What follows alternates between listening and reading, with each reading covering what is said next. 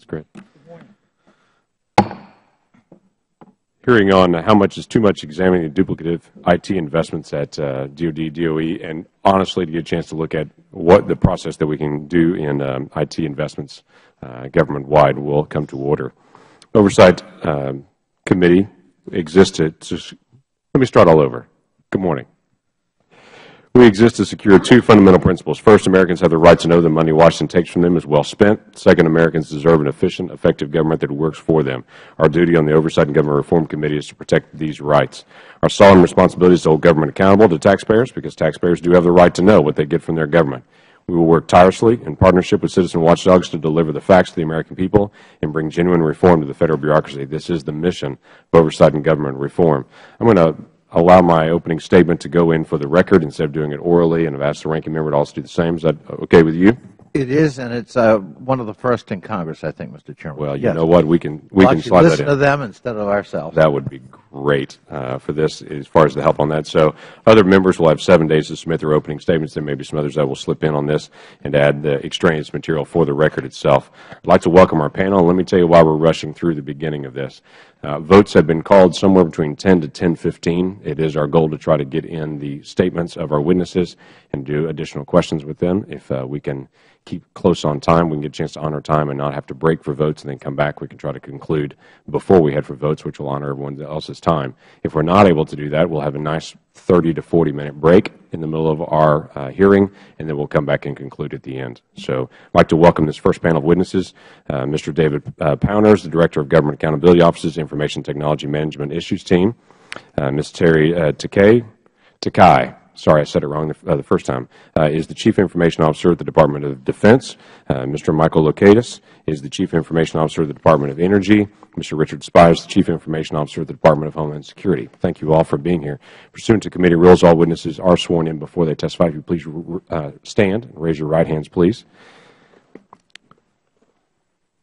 Thank you. Do you solemnly swear or affirm that the testimony you are about to give to this committee will be the truth, the whole truth, and nothing but the truth, so help you God? I do. Thank you. Let the record reflect that all witnesses have answered in the affirmative. In order to allow time for discussion, I'd ask you to limit your testimony to 5 minutes. Of course, your entire written statement will be made part of the permanent record as well. With that, I'd like to recognize Mr. Powner for his opening statement for 5 minutes. Chairman Langford, Ranking Member Connolly, it is a pleasure to be here this morning to discuss our latest report that highlights duplicative IT investments. The Federal Government spends nearly $80 billion on IT, and it is imperative that these investments enable the government to better serve the American people. The past several years has resulted in major improvements in transparency and focus on IT management. First, in June 2009, the IT dashboard has been providing cost and schedule information on nearly 800 IT investments and has provided a level of transparency and CIO accountability that is unparalleled. Today, over 250 investments totaling nearly $18 billion are at risk, meaning that agencies are rating these investments in either a yellow or red status. Focusing on these at-risk investments has made a difference. OMB claims that they have saved nearly $3 billion through its tech stack reviews that have resulted in poorly performing projects being halted or canceled. However, we still have too many investments at risk. In addition to the dashboard, in December 2010, the IT reform plan was initiated that lays out an excellent roadmap to strengthen IT acquisition, governance, and program management. It also, if implemented successfully, will result in more cost-effective IT operations by focusing on commodity IT, cloud-based solutions, and data center consolidation. Over 200 data centers have already been closed, and the goal is to close 1,000 by 2015. OMB estimates that data center consolidation will result in another $3 billion in savings. The reform plan emphasizes IT governance. Reforming and strengthening IT investment review boards and executive-level governance can greatly help turn around underperforming projects, as our many reviews for the Congress have highlighted. These governance processes can also identify and eliminate duplicative spending. This is important because last fall we issued a report that highlighted hundreds of investments providing similar functions across the Federal Government. The numbers here are staggering. For example, last year alone, the Federal Government invested in 781 supply chain systems totaling $3.3 billion, 661 human resource systems, totaling $2.5 billion, and 580 financial management systems totaling $2.7 billion. We recommended that the Federal agencies ensure that their IT investments are not duplicative as part of their annual budget submissions. Mr. Chairman, at the Committee's request, we followed up this review with a deeper look into IT investments at the Departments of Defense, Homeland Security, and Energy. Specifically, we looked at over 800 investments at these three agencies associated with human resources, IT, and supply chain management. We found 37 investments in 12 categories that are potentially duplicative. For example, we found that the Air Force had 5 similar contract management systems, the Navy had 4 similar personnel assignment systems, and Energy had 3 similar back-end infrastructure investments. Addressing this duplication is important since DOD and Energy have spent $1.2 billion on these 37 investments over the past 5 years. Our report highlights the details of these investments and makes recommendations to eliminate duplicative spending and to further report on efforts to root out duplication. The good news, Mr. Chairman, is that each agency has actions underway to tackle this duplication. DHS is furthest along, having already identified and eliminated duplicative investments through various portfolio reviews. For example, DHS consolidated 6 personnel security-related systems into an enterprise system. At DOD, the Navy has implemented an Executive Oversight Board chaired by the Navy CIO, and all IT expenditures greater than $100,000 are reviewed and approved by the Navy CIO to ensure that they are not duplicative. DOE has various working groups addressing the records management and back-end infrastructure areas we pointed out, and on a broader scale is holding TechStat sessions that are aimed at troubled investments and consolidating commodity IT services. Mr. Chairman, I would like to commend the leadership of the individuals on this panel. We expect further results from each agency in the near future as their efforts get more traction. But to be clear, we need more tangible results that eliminate duplicative spending.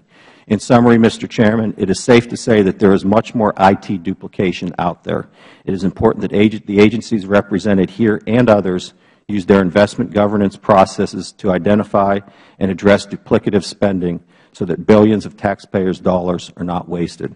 This concludes my statement. I look forward to your questions. Thank you, Mr. Penner. Ms. Takei. Good morning, Chairman Lankford and Ranking Member Connolly. Thank you so much for the opportunity to testify this morning on the findings of the GAO report that Mr. Powner just spoke of. The GAO report highlights 31 business-related DOD IT investments that cover a range of areas. And as mentioned, it specifically examined contract, personnel management, and logistics systems. The Department is taking action to address 27 of the investments reviewed by GAO.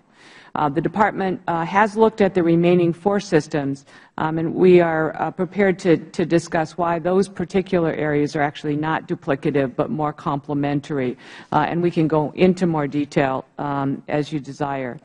The Defense Department's IT budget presents a unique challenge, not only in terms of its magnitude — it constitutes 1/2 of the Federal Government's overall IT expenditure — but in scope and complexity as well, as you know. The Department's FY13 budget request of approximately $37 billion includes funding all the way from desktop computers, tactical radios, human resource systems, commercial satellite communications, financial management, and you name it. These investments support mission-critical operations both in our Pentagon and office environments and on the battlefield. Our IT environment is even more complex when one considers that we operate in 6,000 locations around the world. In this complex environment, the Department's business IT systems are essential enablers of a much broader set of integrated business operations. For example, paying our service members on time is a responsibility shared among various members in our organization, includes both human resources and financial professionals. So the business systems challenges for us really require a reform not only of our technologies, but of our processes and our governance and our policies. In my written statement, I've described for you the well-defined IT investment governance process that the Department uses. The Defense Business Systems Management Committee and our investment review boards, as well as our acquisition process, are major touch points for us to ensure that we are examining our IT investments. We've use those processes to examine our new investments, but starting in FY13, it will also include our existing IT capabilities and the dollars that we spend. These processes are important in helping the Department accelerate the transition away from our legacy environment into our target business systems environment. But there are other activities underway within the Department to further support this goal. But first, I'd like to provide you some specific examples of what the Department has done. The Army reduced the number of IT applications from 218 to 77, a 65% reduction, during their BRAC move from Fort Mammoth, New Jersey to the Aberdeen Proving Grounds. The Army acquisition domain has reduced the number of IT systems within that portfolio by 41% from 2006. The Logistics Modernization Program has sunset all 42 instances of the Army's standard depot system. Additionally, they have sunset all but one instance of the Commodity Control Standard System, a system comprised of 460 applications. The Navy has reduced by 50% the number of applications across 21 functional areas since 2003.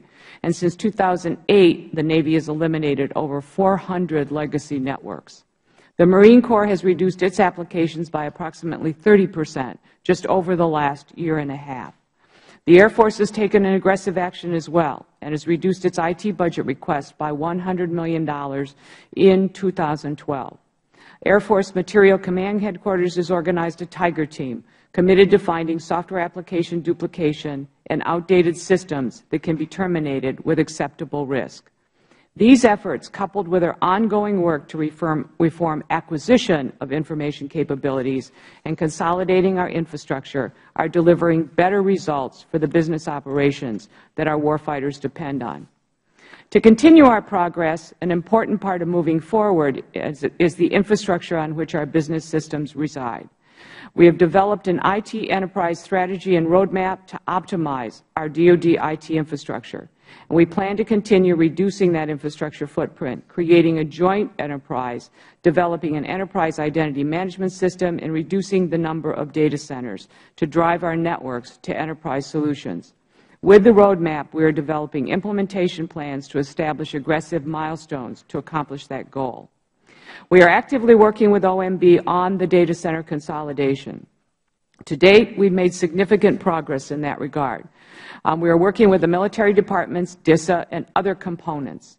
In FY11, DOD closed over 50 data centers, and we plan to eliminate more than 125 data centers in FY12. Our focus on improving and designing an enterprise architecture and infrastructure will not only help DOD with migrating to enterprise solutions, but more importantly, it will provide the Department with an improved ability to secure our information networks and our information and data. These efforts are key to transforming how we operate, how we acquire, and how we manage our IT investment in order to ensure efficiency, effectiveness, and security while still providing capability. I welcome the support of this subcommittee and really look forward to working with you and other members of Congress as we strive to meet the challenges of streamlining and improving our overall IT capability. Thank you for your interest in our efforts, and be glad to answer any questions as they come up. Thank you as well. Mr. Locatus. Good morning, Chairman Lankford, Ranking Member Connolly, and other members of the subcommittee. Thank you for this opportunity to testify today on GAO's report on potentially duplicative IT investments. The Department of Energy appreciates the work being performed by the GAO to identify opportunities to improve mission effectiveness and fiscal efficiency.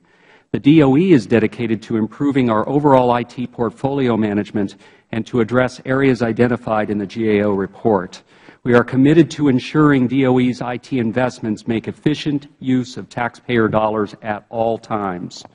As Chief Information Officer for the DOE, one of my roles is to enable science, energy, and nuclear security missions through technology that provides tangible positive outcomes. DOE is actively supporting and executing OMB's 25-point plan and other strategies championed by Vivek Kundra and now Stephen Van Rokel. The Federal CIO community greatly appreciates their leadership and commitment to service. DOE is also supporting GSA by taking advantage of their sourcing and contract vehicles whenever we can and providing input to make them more usable wherever possible. Upon my arrival 16 months ago, I conducted a 45-day assessment and identified many opportunities to improve effectiveness and efficiencies of our IT.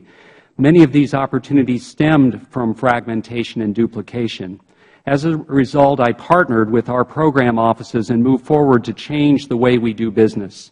DOE has implemented an Information Management Governance Council that solidifies accountability in our senior officials and has already delivered tangible outcomes that have enabled us to maximize the return of our IT investments and reduce duplication.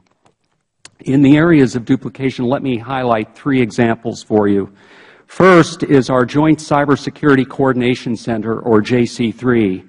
There is nothing more important than our national security, and DOE needed to connect its cybersecurity resources more efficiently across the complex. We established the JC3 to take a collaborative approach to cyber information sharing and analysis and instant response across DOE enterprise and more effectively leverage the technical expertise of our national laboratories. This has made our cyber program stronger and consolidated a number of duplicative functions.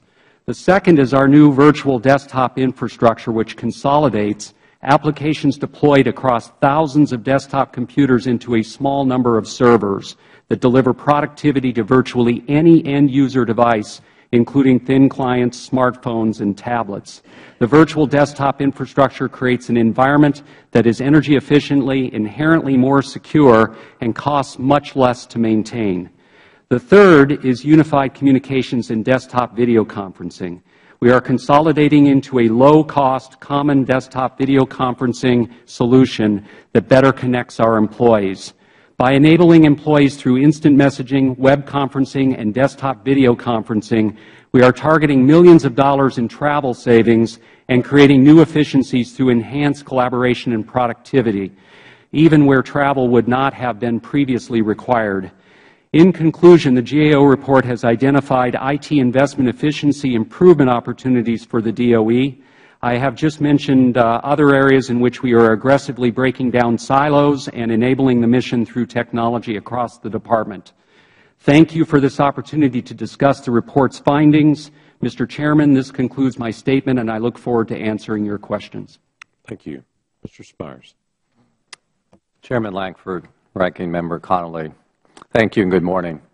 Today I will discuss efforts at the Department of Homeland Security to reduce duplicative IT investments. The key for an agency to eliminate system duplication is to develop an environment at the senior executive level that, 1, enables a group of executives representing all appropriate organizations to work collaboratively to understand agency needs in a particular mission or business area, 2, completes a comprehensive analysis in the mission or business area to identify ways to improve both effectiveness and efficiency across the enterprise, and 3, has a decision-making process in which those same executives can effectively drive change based on the analysis.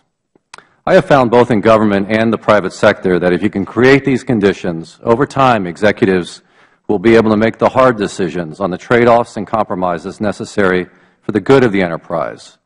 I use the term strategic alignment to reflect what is necessary for success. In my experience, the best way to achieve such alignment is through strong enterprise and portfolio governance buttressed by segment enterprise architecture. Enterprise governance provides large organizations with the ability to effectively make informed decisions that involve stakeholders across the enterprise. In smaller organizations, it is possible to execute enterprise governance with one governance body that represents top leadership. But in larger and more complex organizations, we need to break the challenge down into what we call portfolios, or logical partitions, that can support various elements of an organization's mission and business outcomes. Portfolios should typically represent functional groupings that can drive improvements to mission and business effectiveness. At DHS, we are working to implement 13 function-oriented portfolios to include mission support functions such as screening and incident response, along with business functions such as finance. So how does this work? Each portfolio has a governance board of appropriate senior executives that look over a multi-year planning horizon and define a set of measurable stretch objectives that would significantly improve mission or business effectiveness. To achieve those objectives, the Portfolio Governance Board must establish capabilities that are required to meet such objectives. For instance, in a human resource portfolio, a capability may be to have an automated end-to-end tracking of all steps in a hiring process, with the objective to reduce the average time to hire by 50%. Once the objectives and capabilities are set, the Board works with subject matter experts to define the business process changes, IT system changes, elimination of redundant systems, and other appropriate program changes to achieve a goal end state. Once that goal end state is defined, the Board sets a transition strategy that defines the step-by-step process to go from the current or as-is state to the goal or desired state. The approach outlined above applies the generally accepted Federal segment enterprise architecture methodology to a portfolio. At DHS, we are working to implement portfolios to drive improved mission effectiveness while eliminating duplication. For instance, a comprehensive HR system inventory revealed 124 systems, including many duplicative systems. We established an HR IT Portfolio Governance Board and recently completed our Human Capital Segment Architecture, which will effectively shift a large number of these component-based systems and services to enterprise or Federal Government solutions. Likewise, we identified more than 20 separate common operating picture systems supporting the situational awareness needs of the Homeland Security mission. Leveraging a portfolio approach, this month our National Operations Center will stand up an upgraded version of the DHS Common Operating Picture that incorporates all components requirements. The plan is then to roll out the new Common Operating Picture to DHS Operations Centers across the enterprise over the next year, eliminating numerous duplicative Common Operating Picture investments. It takes about 3 years of hard work for a portfolio governance approach to mature to the point where the portfolio has a solid set of business objectives and measures, a defined goal end state, and a viable enterprise transition strategy. Despite the difficulties, the benefit of this work can be tremendous. These methods can and should support implementation of the Shared First initiative aimed at rooting out waste and duplication across the Federal IT portfolio. Thank you, and look forward to taking your questions. I thank all of our witnesses for testifying today, and let me recognize myself for 5 minutes, and let's have some conversation on this as well. I have a couple of thoughts on it. One is, Mr. Powner, you mentioned the dashboard on it at this point. What I'd like to know for all of you that have integrated with that as well, has that been helpful, and what is missing from that? Is there a next level for that using the dashboard, and is it a helpful tool? So anyone can jump in and be able to respond to that. Well, let me start, and I'm sure my colleagues have the same view.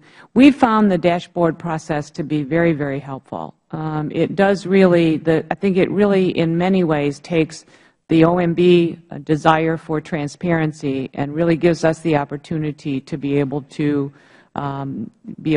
put priority on that dashboard process. So it does give the kind of transparency that we all need, but it also gives it at a higher level, which I think is helpful. In terms of going forward, I think our major challenge is to make sure that we are taking the best advantage of that dashboard process internally to make sure that we are driving the kind of process change that is needed. Not every agency is engaged in that. Is that correct, Mr. Powner? That's what I'm. Yeah, I think a couple things. I think the improved transparency is very important from an oversight perspective, whether you're at OMB, if you're at agency, or if you're in the Congress. The one thing that the dashboard did is I think it greatly increased CIO accountability. What it says is for all major investments, there's 800 of them across the major departments, is the CIO is ultimately accountable. So Ms. Takai has her pictures next to her 72 major investments. That actually was a good thing for some agencies where we needed more CIO accountability. It was very, very helpful moving forward. The issue is the number right? Are there other projects that need to be there? Obviously, not every agency has that large of an investment. Ms. Takai has very complicated, large, numerous projects on it. Should that work its way down to other agencies and say, okay, this is large for your agency, instead of setting a single standard for every agency? Well, there are 7,200 investments, so there's 800 major and the rest are non-major. I think over time, as the dashboard matures, it would be helpful to get insights into those non-majors. But again, we probably ought to do that in a stepwise fashion and get the majors correct. The question is, what is major to the Federal Government or what is major to your agency? And there's a difference there. You can look at each agency and say, I know you don't reach this level, but give us your 5 largest, most significant projects that are on there, whatever it may be, whatever dollar amount that is, and those are your majors on there. Right. No, that's an excellent point. It does differ. And in fact, several non-majors at DOD would clearly be majors at other agencies. Right. Mr. Cobb, we're going to mention some as well.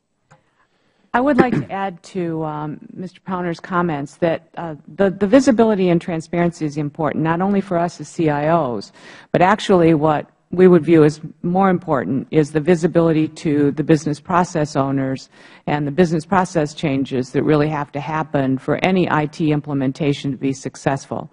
The success of these large-scale business systems are really more around can we change the processes and can we actually make the business changes that we need than necessarily just being dictated by the dynamics of the technology implementation. And the dashboard really brings the opportunity for us to have the dialogue at a much different level than if it were just delegated to being a technology discussion. Okay. We may have some other time for other questions as we go from here. Let me address one thing with DHS on it, because I have a lot of very positive things and just ideas we can get a chance to kick around. DHS had the Secure Border Initiative Network. I know that's a long-term, that's not your favorite project to talk about because it was this long-term project that ended up spending $1 billion, then getting folded down and saying this didn't work on it. That is something every agency deals with, to experiment, to try. Technology is always going to be out on the leading edge of saying, how can we accomplish that? The issue is, how do we integrate? Well, let me phrase it a couple of ways. One is it's integrating off-the-shelf technology, commodity IT stuff, when it's appropriate. And the second one is, how do we anticipate through our process of going through contracting to try to find areas saying this is outside of our expertise? And so we don't end up with a dead end and $1 billion debt, and we don't have anything at the end. So 2 separate projects, integrating the commodity IT stuff where appropriate, and the second one is, how do we head off a dead end before we get there? It's a great example, sir, to bring up SBI Net. There were a lot of things that DHS did wrong early on that program. I would like to say in the follow-on and what we're doing, because the concept of fixed towers with the kinds of surveillance equipment on those towers to monitor the southwest border is still a concept that the Border Patrol within CBP really wants. And so we're actually moving forward with a new program, but we're using, as you say, commodity, there's not IT, but commodity technologies. And in fact, we're about ready to go out with a request for proposal to the industry based on market research we've done, okay, in order to procure what we're calling non-developmental solutions, meaning solutions that already exist somewhere in the world to be able to do this kind of surveillance work. I think that's where the government really needs to look. How is it that we can leverage things that already exist within industry or within other governments or within other agencies, rather than, to your point, rather than going out and trying to build things custom? And I believe this is a good example, and I've worked closely with Mr. Mark Borkowski on this, who is the program manager of that new initiative, and we're both aligned that says if we go out with that RFP and we get something that is developmental in nature in any way, we're just not going to award. Okay, we're only going to award if it's truly non-developmental, that it exists somewhere, and that you can just field this thing. All right, and that I think is more what we need to do as a government. And we need to have the discipline, though, to make sure that we have the requirements approach. When we work with the business owners, we've got to work with them in such a way, and this is part of good governance, so that they understand it's much better for them to perhaps give a bit on their requirements, okay, get 80% of the solution that's off the shelf, rather than requiring us to try to build that additional 20% custom. If you start with the 80% solution that's off the shelf, and then work with the vendor community for existing products, over time for them to upgrade their products to address more and more of our requirements, that's a much less costly, and it's a much less risky approach to delivering IT. Okay. Thank Hopefully you. I've gotten to this. No, that's That's great. That's getting to working on solutions on that. Let me recognize Mr. Conley. Thank you, Mr. Chairman. And immediately after this round of questioning, I'm going to have to leave to go to the floor. We're going to be voting shortly. We have 1 hour of debate, and then we're going to vote. Welcome all to the panel. And Mr. Chairman, let me respectfully invite you again to consider H.R. 1713, the Federal Cost Reduction Act I introduced a number of months ago, to try to codify what Vivek Kundra started in terms of the data center consolidation and to ensure taxpayer savings with that consolidation. And I'd love to have your co-sponsorship, but certainly I think it might be timely after this hearing to hold a hearing on that, if you would. And I want to thank you all for being here. Mr. Powner, how do you feel the data center consolidation, the closure and consolidation is going? And what is your estimate of, in a sense, the utility savings? Because I gather that's the lion's share of the savings from these consolidations, what we might expect to achieve with it. Well, we've had a good start on data center consolidation, and I know Mr. Spires chairs a committee that government-wide that looks at this. A couple key things that our work has shown, and we've done several reviews of the data center inventories and plans. One, we need to ensure that we're capturing all the inventory out there and then have solid plans for consolidation. And the numbers are fine, Ranking Member Connolly, where we have X number of centers that we closed today, so that's good progress, and we have a good goal of 1,000 centers by 2015. But ultimately, it's about saving money. So we really need to look at those plans in terms of when can we start seeing the dollar savings through those consolidation efforts. And that's something that we're currently reviewing for the Congress when we're looking at those detailed consolidation plans. So good start, but we still need to see the ultimate measure is a reduction in costs associated with these centers and more efficiencies going forward. Right. Because the efficiency and the cost savings is sort of the name of the game. That's right. Do you believe we can build on that? When we had, the last time we had Vivek Kundra here, which was a swan song before this committee, he actually expressed some enthusiasm for this bill I referred to and actually agreed that we could do more as we move out to the future. Your sense of that? Clearly, we need to do more. I think the IT reform plan, which data center consolidation is front and center, there were very clear deliverables, 6, 12, and 18 months. But if you look at the data center consolidation initiative, that's a long-term initiative. That will go beyond 18 months, and we need to keep the momentum beyond 18 months. I commend the administration for the stretch goals on the 6, 12, and 18 months, but we need to have a plan that would go beyond 18 to truly achieve those cost efficiencies. Yeah, which I think means more ambitious numbers in terms of consolidation than even originally envisioned in the 25-point plan. Would you agree?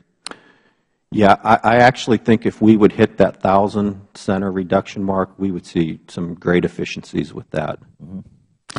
And let me start with you too, but invite your colleagues to comment. Cloud computing. It's estimated that, well, it's an inevitable part of the Federal future. The question is how much, how fast, and how secure. And there are also some liability legal questions depending on where the cloud is located, what company is registered in what country, how our data and how other laws affect us. But assuming all of that, what is your sense of where we're headed in cloud computing for our Federal agencies? And what concerns might you have from a legislative point of view, cybersecurity, for example, that ought to be on our plate? So a couple things with cloud computing. Similar to data center consolidation, I mean, there are efforts. The IT reform plan calls for the major departments and agencies to consolidate 3 services to the cloud. That's a good start. Again, we want to consolidate those services. I think Mr. Locatus has a number of initiatives looking at commodity IT where he's looking at this. Ultimately, it's about cost savings when it's all said and done. It's not about 3. From a security perspective, a couple key things. If there are great security concerns, you can start with private clouds over public clouds. I know Mr. Spires has a number of initiatives where he's focused more on the private clouds where you can put your security requirements in. Some of the initiatives at GSA with FedRAMP, that will clearly help. I do think security needs to be front and center when we move to the cloud, but between FedRAMP and some of those initiatives or considering the private clouds, you can address those security concerns and still move to the cloud. Mr. Lukitis? Yes. Could you speak up? Oh, absolutely. We see this now as an opportunity for the data center consolidation effort to intersect the cloud offerings that are being offered by the private sector, private cloud offerings that can be FSMA certified. And so in our first round of data center consolidation, we've closed 3 data centers. We'll have another 2 data centers. We don't have the size that Department of Defense has, but we're aggressively approaching that. And we've saved approximately $7 million through those data center closures. But now in our next round of planning, this is where we're looking at infrastructure as a service and working with the private sector through the security issues that you discussed to break through, working very closely with GSA on their sourcing capabilities, contracts, procurements, the FedRAMP and FSMA processes. I might add, sir, that we at DHS are taking a very aggressive approach to the cloud. As Mr. Powner noted, we have a private cloud capability within our 2 enterprise data centers, which is our target for all of our consolidation initiatives, so that ties to what Mr. Lukitis said as well. The nexus between data center consolidation and leveraging cloud services, particularly for commodity IT. We are rolling out 9 different cloud offerings in our private cloud, including such things as email as a service, development and test as a service, infrastructure as a service, very aggressive. On the public cloud side, we are going more slowly because of the security concerns at this point. We're moving our public-facing websites to the public cloud, however, because it's non-sensitive data. And then we're going to assess. As FedRAMP matures and we see that the cloud service providers, public cloud service providers, begin to meet FSMA low and moderate capabilities, I think you're going to see a much more aggressive approach by ourselves and by other agencies over the next 2 to 3 years. I'm actually, Mr. Chairman, I know I'm over my time, but I'm glad to hear that. My own feeling is that actually, though it may seem counterintuitive to us in the public sector, frankly, security may be better in the private sector because they live or die on their reputation and on their protection of data and on taking care of clients. And sometimes in the public sector, you know, we may have a bad moment in terms of a compromise, a cybersecurity compromise. The consequences are, you know, perhaps it affects your promotion, but I mean, it's, you know, whereas in the private sector, literally, you can go out of business if you screw up. And so I think there may be some advantages in the private sector, and I think the approach you've outlined makes a lot of sense. Thank you, Mr. Chairman. Thank you. Mr. Walberg. Thank you, Mr. Chairman, and appreciate the ranking member's questions on that area and you giving latitude to continue that process, because that was a concern that I wanted to hear about as well, and appreciate, Mr. Spires, your response specifically as we look at security issues across the spectrum. Let me ask Mr. Spires specifically what distinguishes, you know, we've seen that you have the best record of not having redundancies, and you've done a good effort there. What distinguishes DHS from the other agencies in terms of its identification and elimination of overlapping or duplicative IT investments? Sir, I go back to the testimony. I've put a tremendous effort on setting up what we call these functional portfolios. And so, as I'm sure you're well aware, within DHS, we have 22 separate components, some very large like the Coast Guard and CBP, and some relatively small like our Health Affairs organization. But what's interesting is that a lot of the functions of DHS cross-cut those components.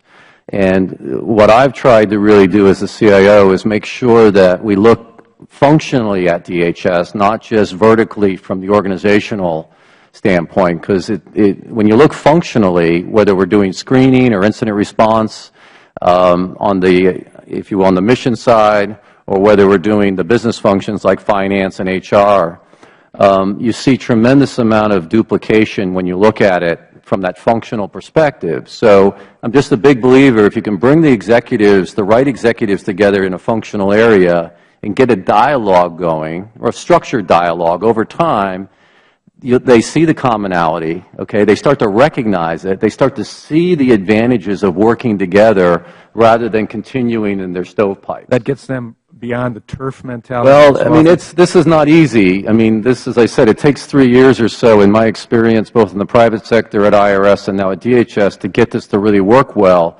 But it does work, and we've seen tremendous improvements. We're right now, in fact, screening is a great example, passenger screening or people screening.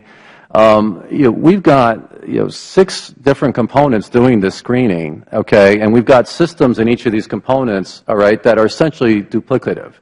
And now, even at the Deputy Secretary is taking this on. We're working together. We've got the right kind of governance model set up with this portfolio around screening to really look at where can we consolidate, where can we standardize in order to eliminate this kind of duplication. It's a very different way of looking at an agency's functions, and I think in any federated kind of agency, and certainly my colleagues here are also at federated agencies, this kind of process can work to help eliminate duplication. Well, I applaud that, and may it continue and expand. And I would then move to Ms. Takai and Mr. Okadis. On the reverse side, with much duplication or concerns of duplication in your agencies, what are the causes that you've come to ascertain at this point in time for the duplication? Well, as Richard said, he's got 3 years, so we've really studied the Department of Homeland Security governance model, and in fact implemented many of the same work groups and governance capabilities, including our Information Management Governance Council, which has accountability at the undersecretary level of our 3 primary programs. The other thing we've done is looked at it from an interagency sharing perspective. Where can we leverage capabilities in other agencies and not duplicate or reinvent the wheel? And it's not just in the technology areas, it's in the investment in people, process, and technology for running operations. So one of those examples is the Department of Energy did not create its own payroll system. It leverages the Defense, Finance, and Accounting Services capability and buys those services directly from DOD versus creating our own capability. So another important piece of this is working across the departments to leverage shared services and not make the investment at all, but simply subscribe to it where you have a center of excellence like DFAS within DOD. Mr. Kai, again, what causes for duplication have you addressed?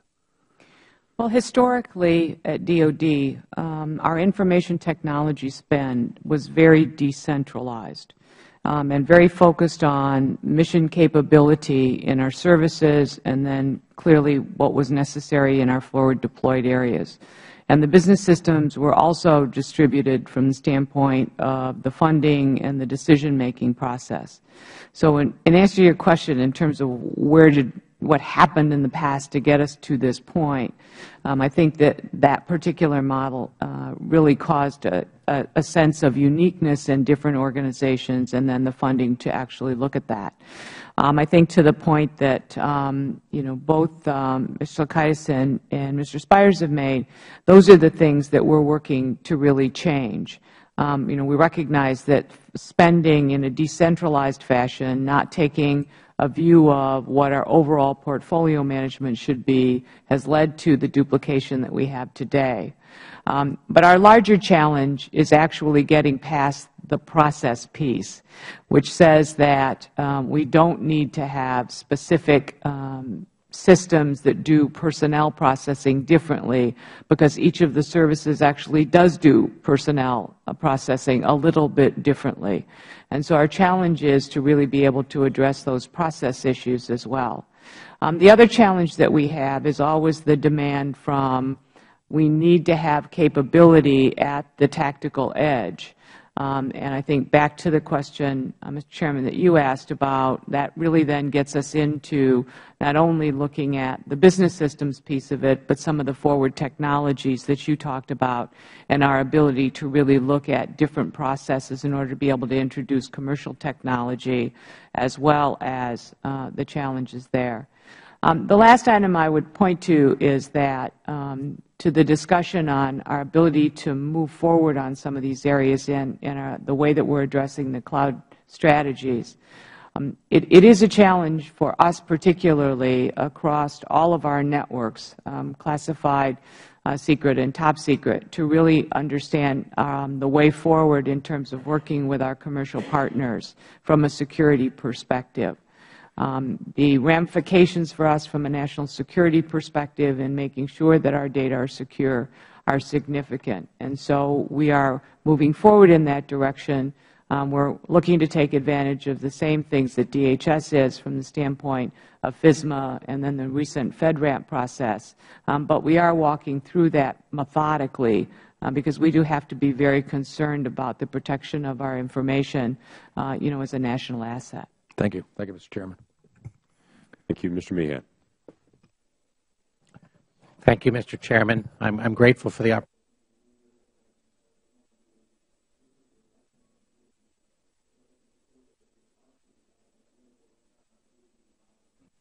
Because you're the folks that understand these systems, or purportedly do, and any institution I have ever been associated with always comes down to somebody saying who understands how to get information out of this and move it efficiently. And I appreciate the challenge that you have as well.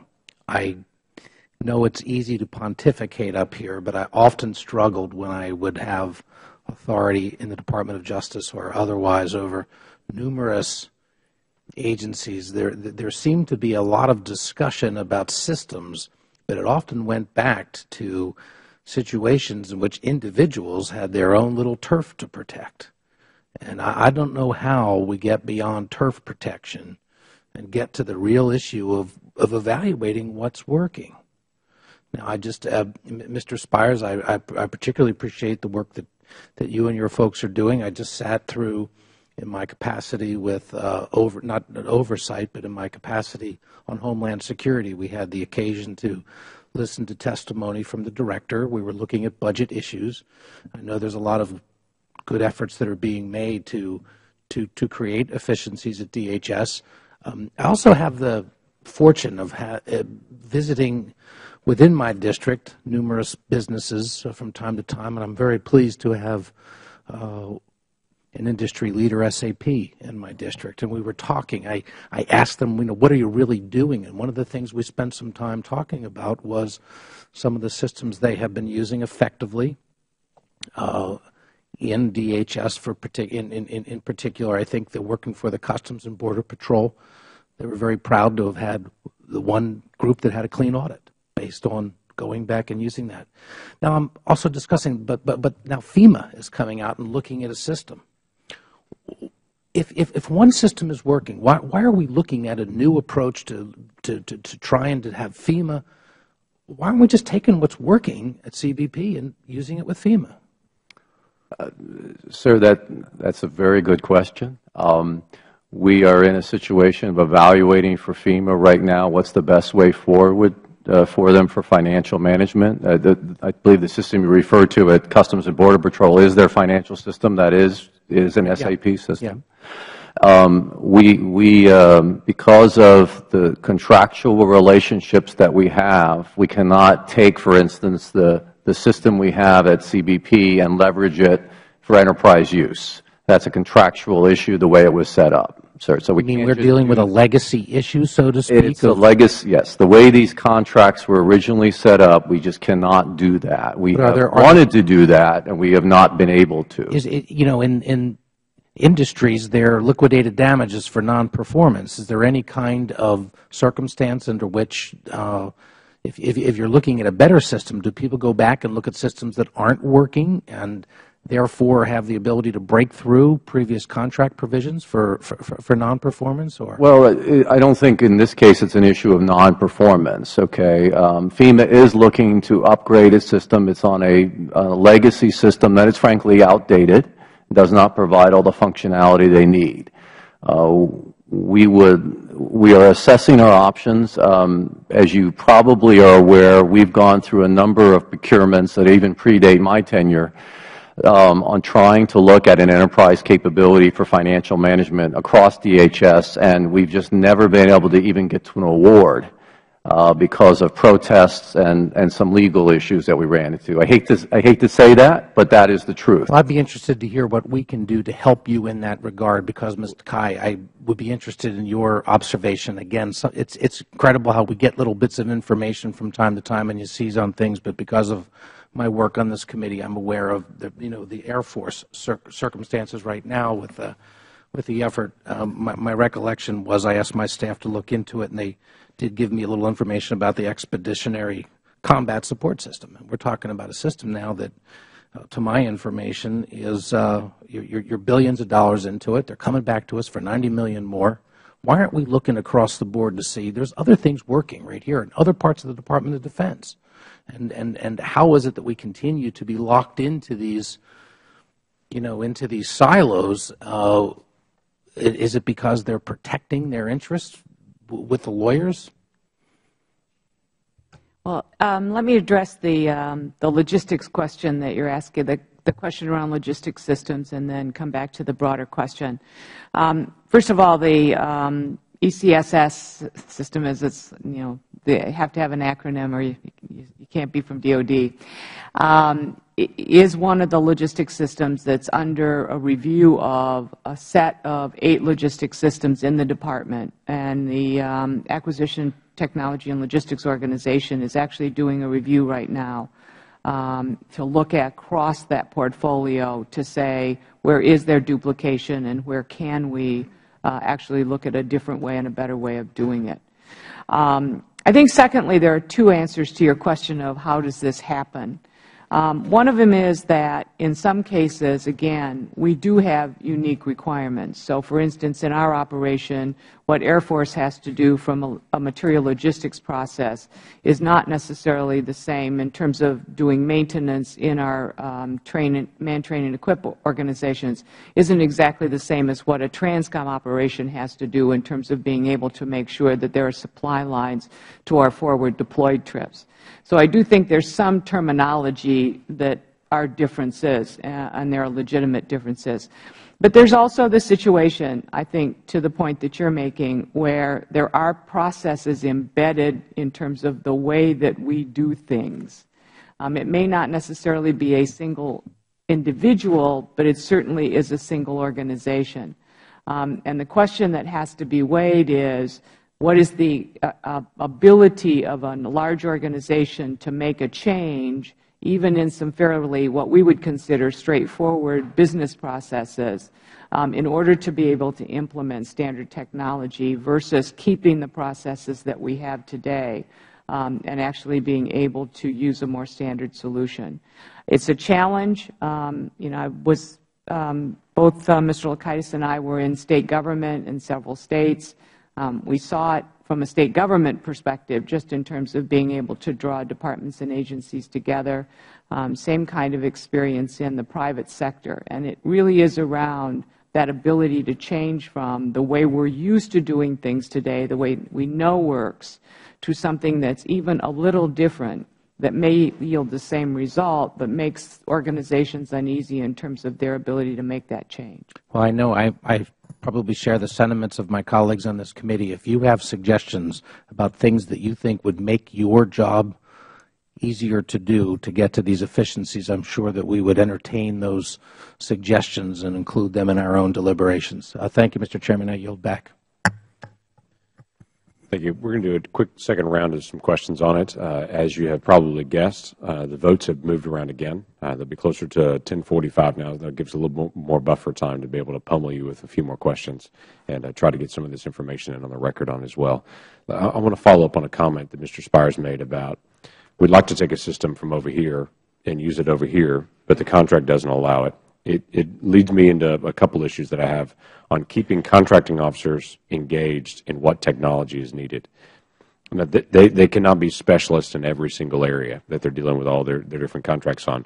What are you doing to keep those contracting officers engaged on a couple of things? One is to say, watching for when it comes down, who has the expertise in this area? Is it actually accurate for what we're looking for, so we're not having to get a system and then redo the system and go, no, that doesn't work, and let's redo it again, and how to get through all that process, and then to be able to protect in the future in our contracts that if we're using it over here, we can also use it over here.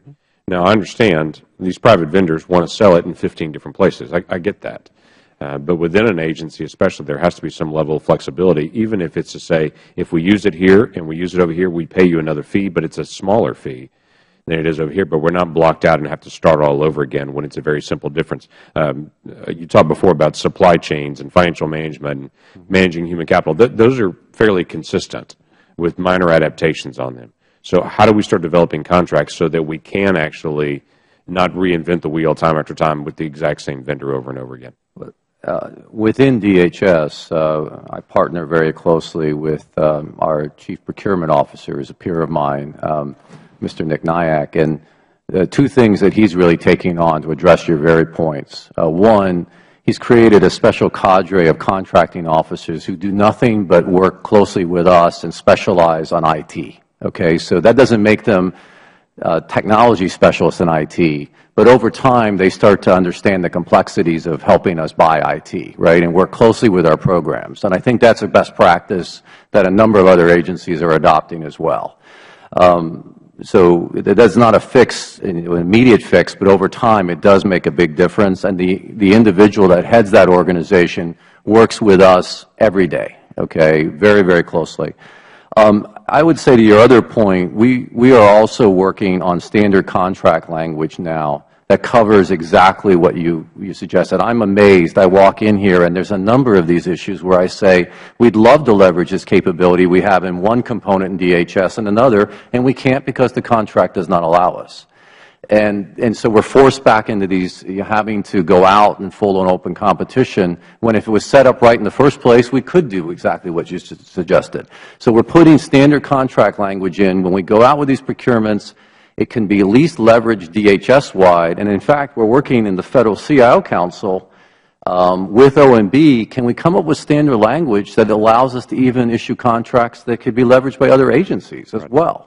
So we are taking that issue on. Yeah, long term, that's obviously what's going to help us the most. I mean, if companies are competing, they're going to give us a much lower bid at the beginning, thinking if I can get this and do it well, and I can also multiply it out, if I can get this to 5 other agencies, and it'd be cheaper on all those and beat all those contracts as well, it is to their benefit, it is to the Federal Government's benefit, because we'll get cheaper contracts all the way across the board as it's duplicated out. My concern is, and this is just interaction with some different guys that do programming and do some of the writing. Everyone who does that, especially for their own agency that's tapped for it, seems to have their perspective. They didn't do it as well as we would do it, and so we're not going to take their stuff. We're going to start all over and do our stuff. Now, I'm not saying that's an arrogance. Quite frankly, they're tenacious about security. They're tenacious about the coding and to make sure everything's correct on that, which is great. We need those gifts.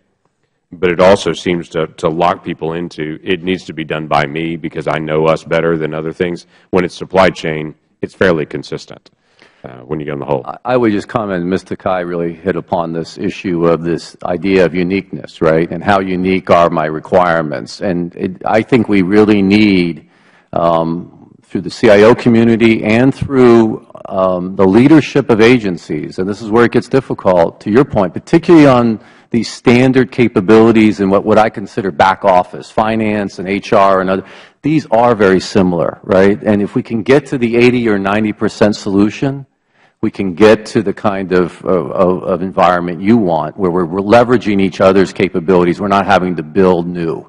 And I think we really need to take that on as a government. Okay. Thank you. Let me yield to Mr. Chaffetz. Thank you. Thank you, Mr. Chairman, for holding this hearing. My apologies for stepping in a few minutes late. If this is, I hope it's not redundant. But that's sort of the theme of what we're talking about today, so I won't feel too bad about it. I want to start with the Department of Defense.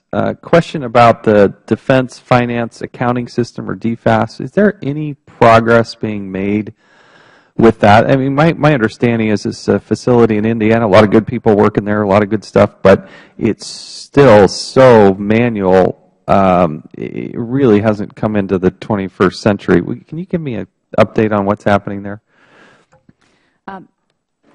One of the challenges for us is to continue to move DFAS forward, and we are making significant progress in terms of both the utilization of the system and the system itself. It's going to be very critically important to us as we move forward on our audit readiness requirements. And so it is a major part of the finance portfolio that the Department of the Chief of Management Information Officer is looking at. And we don't have time here, but I would appreciate if somebody in the staff somewhere could update me on where it's at and where it's going and what the time frame looks like. And I'm looking forward to actually coming and visiting that facility at some point. I also want to ask the Department of Defense again. We've been looking in my subcommittee within Oversight at the duplication and the problems and challenges between the different agencies within or departments within DOD on the health care and the sharing of that information, so that when somebody is actually somebody's been serving in the military and they're going back into the private life, getting those records back to their doctor sometimes will take in excess of a year. And I just don't understand why it's so complicated and why it's been so tremendously expensive. Well, on that particular front, I think you're aware that we've made considerable progress in terms of looking at the way forward. In fact, there is an initiative now which has been signed out and actually has the visibility of both the Secretary of the Veterans Administration as well as Secretary of Defense. And they have a joint project now to look at a combined electronic health records. What I can't get is a commitment as to the timing as to when this is actually going to get completed. Do you have any idea when this is going to get completed? Well, we can certainly come back. I know the group is today working on putting all of their plans together. So if you would let us, we'll come back to you with the detail on DFAS and then also with the project plan for the electronic health records. I would certainly appreciate it because it's such a major problem. I had an opportunity to talk to then Secretary Gates about this issue and the concern of the timing. And I was shocked that, I was pleased that he knew what the timing issue was, but to try to cut it to the timeline that he had talked about, which would still be over a year to get these records into the hands, is just unacceptable to me. And I do want to continue to follow up. Going now to the Department of Energy, there is evidently, I had an organization, a group, Energy Enterprise Solutions, and I don't suspect that you know about every contract. Mr. Lokitis, is that how you pronounce it? Lokitis. Lokitis, my apologies. They had a performance-based contract, and there's some sort of dispute there. I was just hoping that you could give us some assurance that you would look at that personally. If you're willing to make that commitment, I would appreciate it if you'd look at that contract and get personally involved in that, if you'd be so kind. I'm reviewing it now. Okay. Thank you. I do appreciate doing that. Last thing, Mr. Chairman, I wanted to ask about, and stop me or let me know if this has been talked about. OMB is having some challenges because there are different coding mechanisms for accounting. And when I talk to the outside interest groups, people that want good, open, transparent government, it's very difficult to compare the individual data because they use different coding within different departments, certain number of digits. Where on the radar screen between the four of y'all is this, and I'm sorry I didn't do a good job of articulating it, but where is this on your radar screens? Well, let me start. Certainly, as it relates to being able to report and work with OMB on the IT budget line items, we've been working very closely with them because it is an issue in terms of our internal reporting and working with OMB. And certainly that's a major part. I think the second piece is for us within DOD, we're concerned about just the overall coding and reporting for our effort around being audit ready. So those are two efforts certainly for us inside DOD and working with OMB that have escalated the importance. Mr. Chairman, my time has expired, and I will do a better job of articulating or perhaps putting in a letter that I would love to share with you all about the concern from OMB. Particularly, again, this is a genesis coming from outside groups that want to be able to compare apples to apples on line items amongst the various departments. You obviously represent some of the largest departments in our Federal Government. So I'd like to follow up with that on you as well. But appreciate your commitment and your service. It's a very difficult and fast-paced sector, but vital to good government and to making sure that they operate. And so I appreciate you holding this hearing, Mr. Chairman. Thank you. Thank you. Mr. Cobb, one last question on it as well. You brought up the famous audit word on DOD. Where are things on that? Give us a timeline and progress on when we'll be auditable and tracking. The Secretary has tasked us to move up the prior plan, which was to be ready by 2017, to be ready by the beginning of 2015. And so the organization has put in place a number of different activities and a number of different measurements to get there.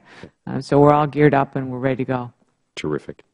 I appreciate that. And as I mentioned at the very beginning on the IT dashboard as well, I appreciate all that you're doing there, but also keeping it up to date. There is one thing to report, and there's nothing to keep those reports up to date. And that is always a wonderful, I'm sure, extra thing on your desk. But to try to continue to push, there are some elements that have been out there that have some lower scores, but they're not being kept up to date, and so we don't know how to be able to track that, and so that's important to be able to keep that up as well. I appreciate the success stories that you're sharing. I hope that this also is indicative of a forum of sharing ideas across our Federal agencies. I'm confident that you all get together as well, that you're establishing your own tech stat reviews within your own agencies and doing all those dynamics to try to identify some of these things. But as we identify this, please encourage your peers on ways of being able to share good ideas and how we can resolve this, as I'm confident that you are. But as you solve some of the issues, share the solutions. And it's not bad to be able to brag when we're saving money and making things more efficient. So with that, I adjourn this hearing, and we are concluded.